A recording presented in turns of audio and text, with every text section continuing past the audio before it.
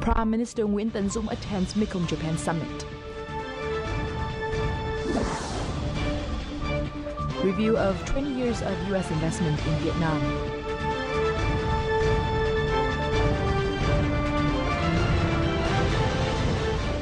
Hello from Hanoi and welcome to Bizline, brought to you by Bizline International. You're with me, Linh Hương, and as usual, we'll start with several highlights in the economic scene for the past week.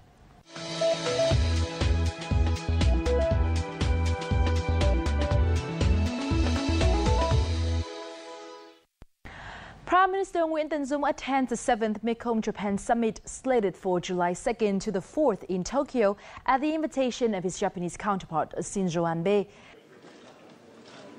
Speaking at the event, Prime Minister Dũng emphasized the need to foster the Mekong-Japan cooperation towards supporting socio-economic development in the Mekong sub-region in general and in Vietnam in particular.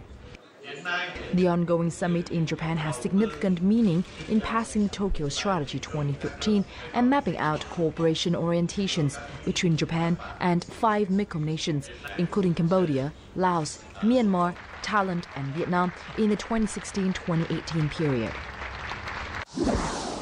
The Ministry of Finance and the State Securities Commission co-organized a trade promotion conference for the United States from the 1st to the 5th of July.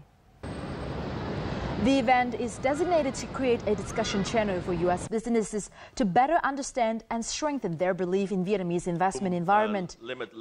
The conference consists of a policy discussion and business-to-business talks. I'm looking in terms of Vietnam. It's also expected to create new opportunities for the business communities of the two countries to find finance and trade partners.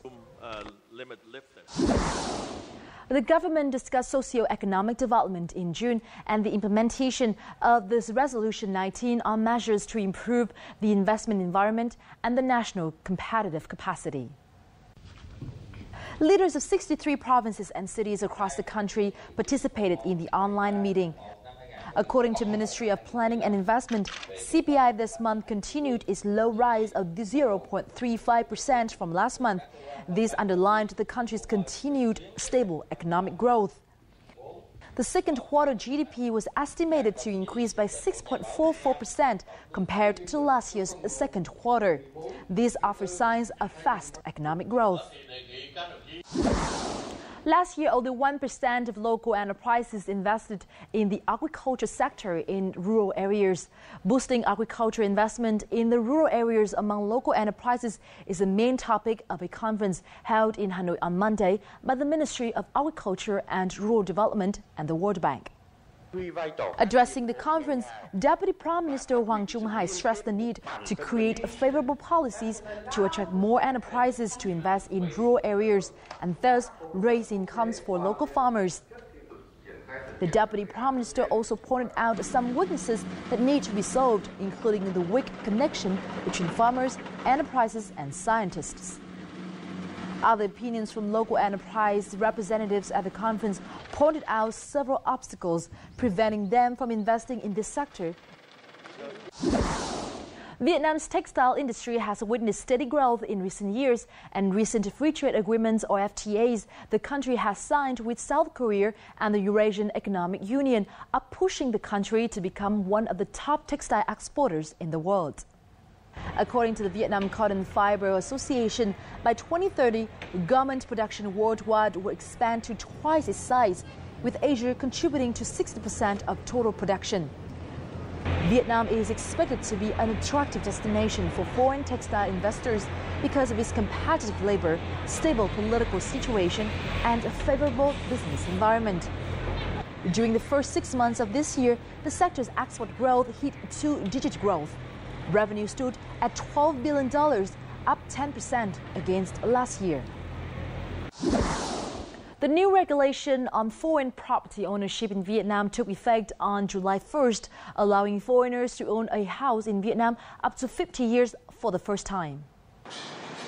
However, foreign businesses or individuals will only be allowed to buy a maximum 30% of any apartments in a particular block or a total of 250 houses in an entire ward or commune. The 500,000 foreigners currently living in Vietnam not only need homes but also business premises. The new regulations may create additional liquidity in the real estate market. We have just reviewed several economic and business highlights from last week. Up next, we'll talk about Vietnam-U.S. investment relations for the past 20 years in our crosstalk.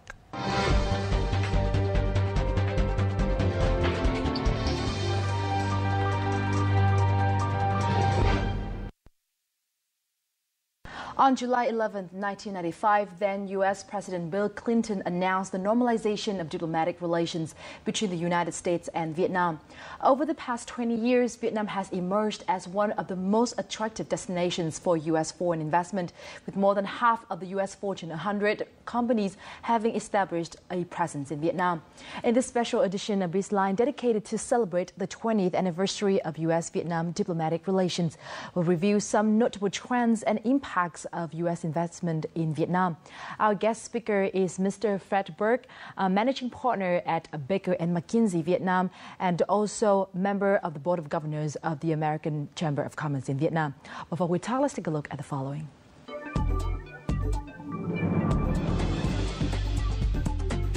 Over 740 projects, worth more than $11 billion. This represents the total direct investment from the United States in Vietnam as of May this year. These figures also mean that the U.S. ranks 7th out of the 101 countries and territories investing in Vietnam.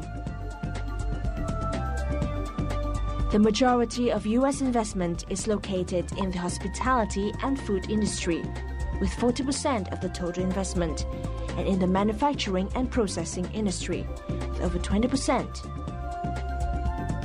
A U.S. invested project is worth $14.9 million on average, higher than the $14.3 million average for the FDI sector as a whole.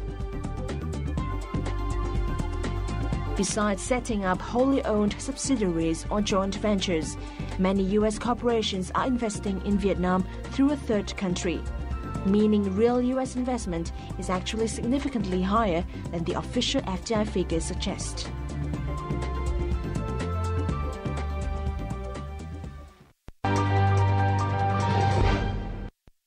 Mr. Fred Burke, thank you very much for agreeing to our interview today. Thanks, my pleasure to be here.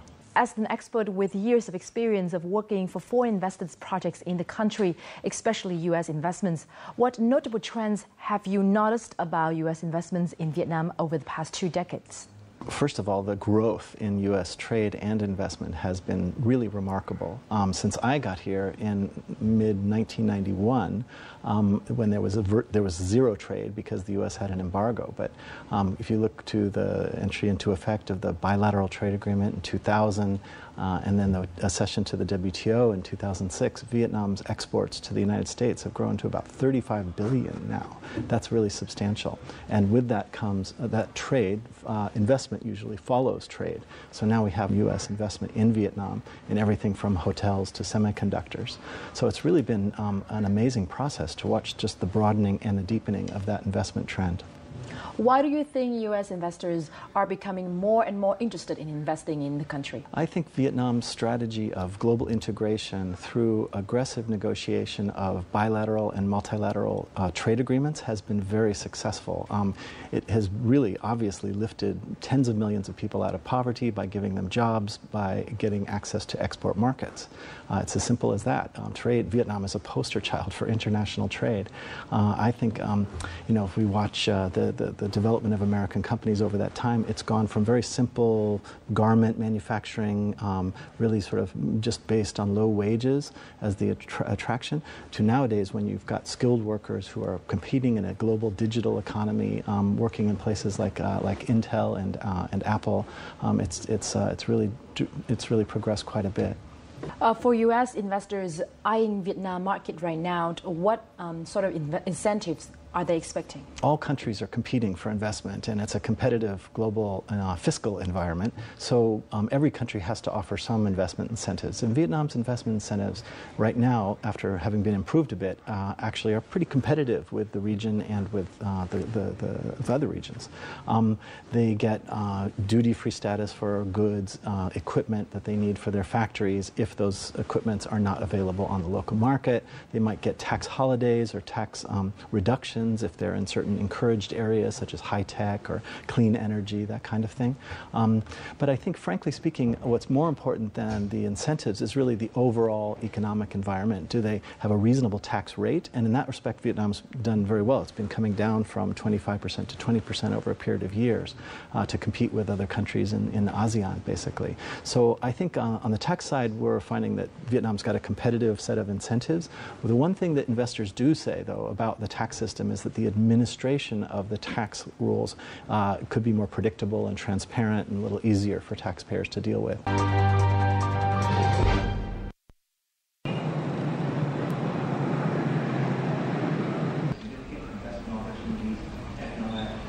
Vietnam's Ministry of Finance held an investment promotion conference in New York on July the 1st.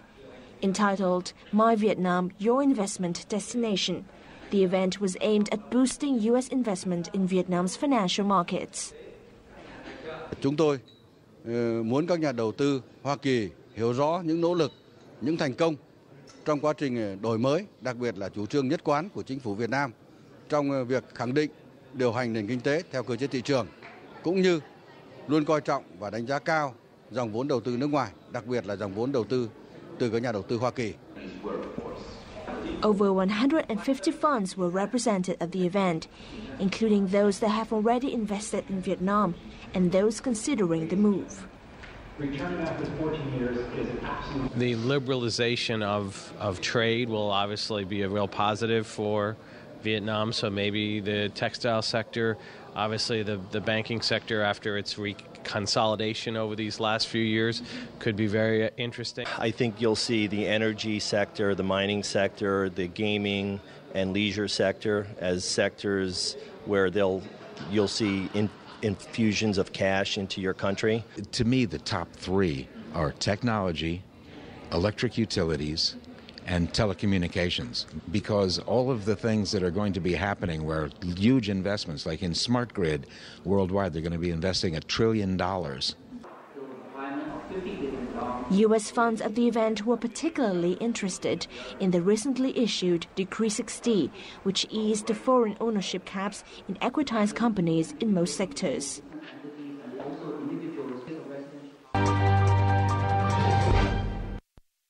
Which sectors in Vietnam are emerging as attractive to U.S. investors? One of the strengths of Vietnam and one of its great benefits is really that it's got a very diverse investment portfolio. The economy itself is that way. It doesn't depend on a single commodity or product or service for all of its exports. It's got everything from natural resources to light industrial goods, and now increasingly to digital and electronic goods. So that's great, and it provides a lot of opportunities for investors to get involved in lots of different areas. So we see that happening. There's automobile industry is very attractive to U.S. investors when they want to sell cars to a population of more than 100 million people soon who can increasingly afford it. But that also brings opportunities for people who build roads, who build airports, who build integrated transport solutions, because we all know that traffic is a problem and that will need to be solved too. There's so many more that we couldn't even cover today. I've seen the digital economy grow quite a bit in Vietnam, and what I mean by that is not necessarily hardware manufacturing,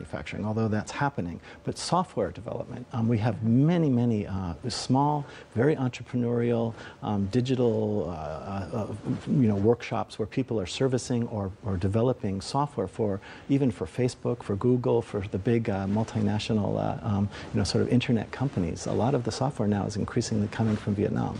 Mm-hmm. And now let's hear from U.S. companies investing in Vietnam to find out more about their operations so far in the country and development plan in the future.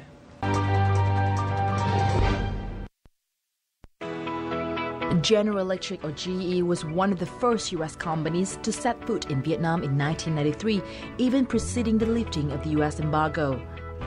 GE established a 100% subsidiary, GE Vietnam Limited, which currently employs over 750 people. Đồng hành cùng với cái sự phát triển của Việt Nam trong suốt hơn 20 năm qua thì chúng tôi cũng đã rất là tích cực tham gia vào các cái lĩnh vực, đặc biệt là cái lĩnh vực hạ tầng ở Việt Nam, từ những cái lĩnh vực như là năng lượng, hàng không, thiết bị y tế và dầu khí. Bên cạnh các cái hoạt động thương mại của GE ở Việt Nam thì chúng tôi cũng đã quyết định năm 2008 thì chúng tôi cũng đã quyết định đầu tư một cái nhà máy sản xuất các cái linh kiện trong ngành điện gió. GE plays a key role in the development of Vietnam's first wind farm in the Mekong Delta province of Bạc Liêu, supplying 62 wind turbines. In March 2015, the company was officially chosen to provide 14 turbines for the Tây Nguyên wind farm in Đắk Lắk province. The project will be Vietnam's largest capacity wind farm. Lĩnh vực điện gió, một cái lĩnh vực rất là mới mà Việt Nam rất là có tiềm năng, đồng thời là GE cũng có rất nhiều thế mạnh. Trong cái thời gian vừa qua, chúng tôi cũng đã phối hợp với lại các cái cơ quan của chính phủ Hoa Kỳ để hỗ trợ các cái chủ đầu tư từ những cái giai đoạn đầu tiên cho đến các cái công việc cung cấp thiết bị cũng như là cái việc sắp xếp tài chính và cái quá trình vận hành, bảo trì, bảo dưỡng sau này của các cái dự án. As energy and electricity demand in Vietnam is rapidly rising, GE is confident about its expansion in the country. In July 2011, the Vietnam Teu Motor Company Limited was renamed General Motors Vietnam, officially a member of GM Global. Its plant in Hanoi's Thanh Chi district assembles and distributes Chevrolet cars. For the past 4 years, the company has transformed its operation to align with GM Global standards and reaped some positive results. Our dealerships, for example, have grown their business by almost 200% in the last 4 years. Our financials are better than we were earlier in terms of our customers rating our brand, that they will buy a Chevrolet. We have improved by almost 50% in the last 3 years as well. GM Vietnam has particularly focused on human resource development. The company now employs over 500 people, 400 of which are working in its factory. And I'm very happy to say that we've been able to attract some of the best talent here in Vietnam, develop them, nurture them, and also retain them in our company. Our attrition rates have fallen to very low single digits, both in our manufacturing and in also non-manufacturing area, which is a very good benchmark for Vietnam. And we've also have our people training globally across all the continents, whether it's in the US, whether it's in Asia, etc. Coupled with Vietnam's low car penetration, large population, and steady economic growth, GM Vietnam predicts strong growth for Vietnam's car industry, in which it has gradually secured a foothold.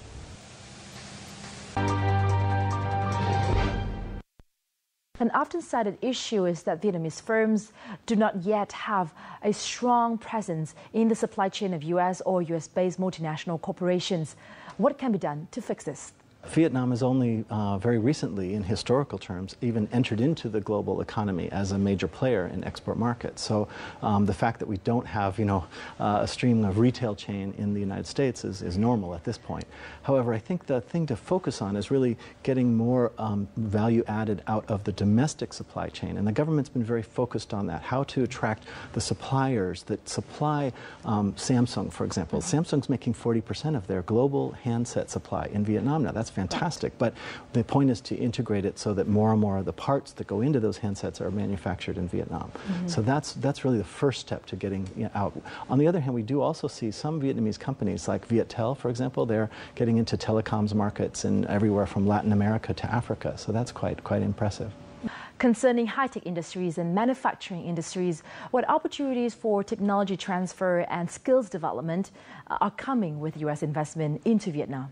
Some of the technology transfer and skills development is very formalized. So, for example, Intel, they spent $32 million on upgrading the engineering skills that they found in Vietnam, which were very good, but they just had a little gap between what they needed to apply those skills in their own manufacturing. So they took people to the United States and brought them back after getting degrees there. They had vocational training programs in Vietnam.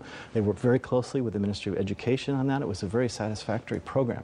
But that's on one end of the spectrum. That's very formalized and well self-funded.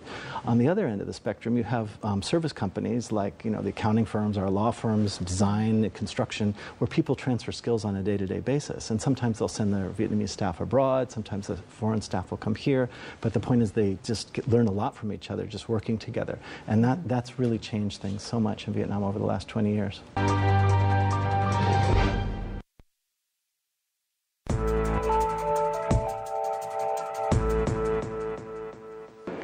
Đặc thù ở trong ngành công nghệ thông tin đó là cái sự thay đổi rất nhiều.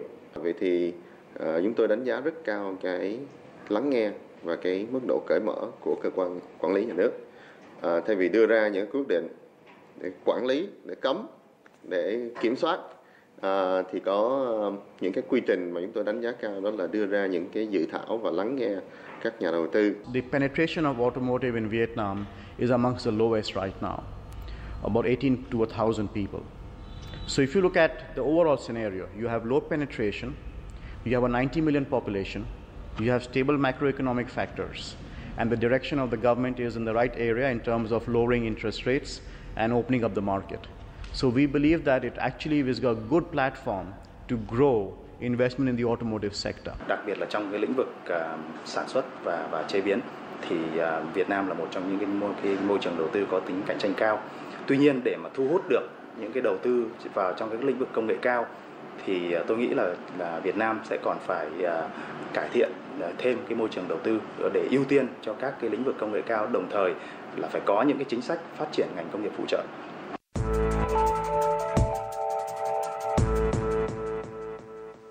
I'd like to see the United States become Vietnam's number one investor. I think with TPP, which I am optimistic we will conclude this year, that is a real possibility. There are also some other reforms that will help Vietnam attract more foreign direct investment from the United States. Công ty Hoa Kỳ, đặc biệt là những công ty lớn, là họ có cái tầm nhìn lâu dài. Họ đã xác định là Việt Nam là một cái thị trường có nhiều tiềm năng và mang tính chiến lược. Hoa Kỳ và Việt Nam ta là cơ cấu kinh tế nó bổ sung cho nhau, nó không phải là cơ cấu kinh tế nó cạnh tranh nhau. Họ đầu tư vào đây là mình phải phát triển để có một cái thị trường cho họ, mình phải nâng cái năng lực của mình để trở thành đối tác của họ. Based on your experience, what do U.S. companies see as challenges in investing in Vietnam? Vietnam's legal system, its culture of business is still very, very different from the U.S. or North America in general. And I think some of the challenges that they face are the bureaucracy and the red tape. The things aren't as predictable and transparent as they'd sometimes hope. That's probably the most common challenge. Increasingly there's more and more people who can bridge that gap, and Vietnamese professionals who've studied abroad and come back and understand both languages and cultures and can help facilitate that kind of acculturation into the Vietnamese business culture. Vietnam has a lot of advantages in culture. It has, it's very people are hardworking. They value education. The country's relatively organized and disciplined, but sometimes, especially in the administrative culture, there's not quite the service mentality that people might expect from government departments. And I know the government has been really trying to reboot that and change that mentality with Project 30 and some other initiatives that AmCham has been very involved in. And that mostly involves streamlining the administrative process to make it more automatic, more transparent. And a lot of progress has been made in that respect, especially just in changing the mindset of people who make the rules so that they make rules that work well. Yeah, exactly. Yeah. Now, you're one of the member of the Prime Minister's Advisory Council on Administrative Reform. Correct, yes. And so how do you assess the changes in Vietnam's administrative reforms for the past few years? It's been a very successful effort. I think that one, it reduced something like 4,700 administrative procedures that were streamlined or eliminated altogether. But it is a day-to-day battle, I have to say. Ministries are very good at coming up with new ideas that sound very important in terms of protecting consumers or national security, but in fact are actually generating more licenses and permits. So we have to be very careful each time some new rule is proposed to see, well, is there an easier way to do it? Is there a way to do it that wouldn't give rise to some sort of potential for obstructionism? In our following clip, we review Vietnam-U.S. cooperation in international economic forums.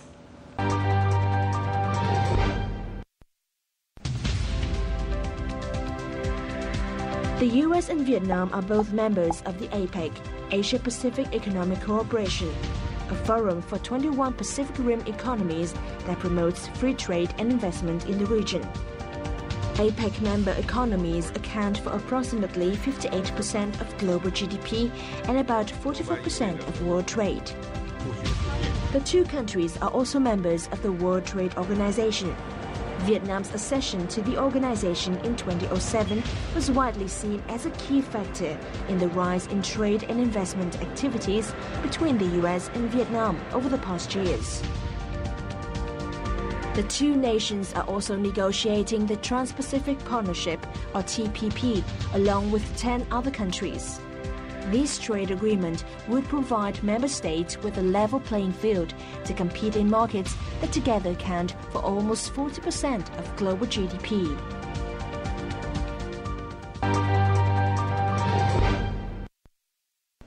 Vietnam and the United States have carried out their bilateral trade agreements since 2001. Both countries are members of WTO and APEC and are two of the 12 negotiating members for the Trans-Pacific Partnership. What future opportunities for U.S.-Vietnam investment do you see coming from these international collaborative platform? On the American side, frankly, the AmCham here in Vietnam has had to work very hard to convince U.S. lawmakers that the TPP is a win-win situation. On the Vietnamese side, it's very obvious that it reduces duty rates very dramatically for some key Vietnam exports. I mentioned garments in particular. But on the U.S. side, there's a concern that somehow Americans will be losing jobs to Vietnamese workers if those duty rates come down and those industries in the U.S. are no longer protected. Frankly speaking, the way we see it is that most of those jobs would actually either come from China or they'd be new jobs, creating new, by the creation of new trade. Investment follows trade. Mm-hmm. And when we didn't, the U.S. didn't buy any goods from Vietnam, it didn't invest in Vietnam. But as it bought more and more goods from Vietnam, it started to invest. And those investments could be in anything from, the garment suppliers or the technical services to those production companies, or in hotels and resorts as the country becomes more affluent and people use those kinds of things. So that's been a natural development in the whole bilateral relationship. This year marks the 28th anniversary of the normalization of U.S.-Vietnam diplomatic ties. And as we've discussed so far in our show, the two countries have come a long way in their investment ties. So what does the future hold for these two countries in this area of cooperation? I'm very reassured by what I'm seeing now, and I'm frankly very relieved to see that the U.S. Congress has come around on the TPP. That will be an important stepping stone, to even greater things in the future. The next step after TPP is all Asia free trade agreement, where there will not be artificial barriers between all the different countries in Asia. So at that point, you'd really be able to take advantage of Vietnam's competitive advantages in export markets. So you wouldn't have these artificial barriers into your export markets. Mm-hmm. Vietnam is really strategically positioned in Southeast Asia, so that it stands to benefit a lot from the integration of the supply chain that's going on. Vietnam will never produce 100% of most products itself, but as part of the global trading network, it may take parts from one country and another, put them together here, add some parts from Vietnam. This is the way the global supply chain works now, and Vietnam is really well positioned to take advantage of it. Well, thank you very much for joining our program today. Okay, my pleasure. Thank you all. With political stability, young population, and steady economic growth, Vietnam is regarded by U.S. businesses as one of the most promising markets in Southeast Asia. Figures from the Foreign Investment Agency under Vietnam's Ministry of Planning and Investment show that as many as 742 projects worth over $11 billion run by U.S. firms were being operated in Vietnam by the end of May this year. Those numbers will continue to grow as the two countries are among the 12 negotiating members of the Trans-Pacific Partnership to establish a free trade area constituting 40% of global GDP and 1/3 of the world trade. And that concluded our edition of Bizline this week. Thank you very much for being with us. Remember that you can always watch our show again online at vtv4.vn or youtube.com/vtv4go. And goodbye for now.